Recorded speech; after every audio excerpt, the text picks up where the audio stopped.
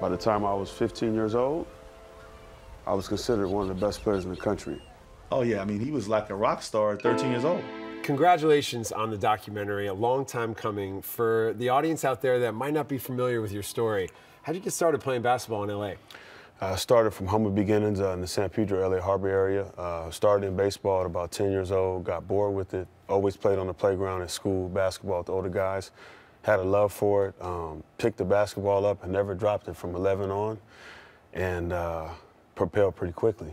You played all over the city, but what high schools did you go to? I went to Mater Dei and graduated from St. John Bosco. And there was just an excitement around your games that, I mean, the closest thing we've seen to it is Bronny out at Sierra Canyon this year, but there's just a crazy energy. So what was it like to be, you know, a teenager and have all this attention?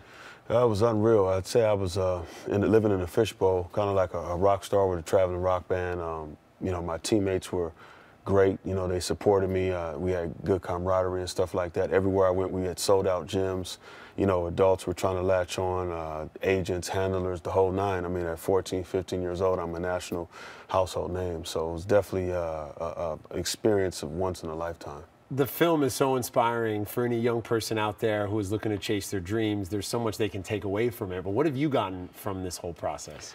Just to stick to itness. I think Nipsey Hussle said it the best, rest in peace. You got to stay down and come up. And, you know, I think that's a strong suit for me. I'm a Taurian, and, you know, we're committed. When we make our mind up to do something, we're going to see it through till it's done. So, you know, I'm just thankful that I have this opportunity, and I want to impact kids so it doesn't happen to them.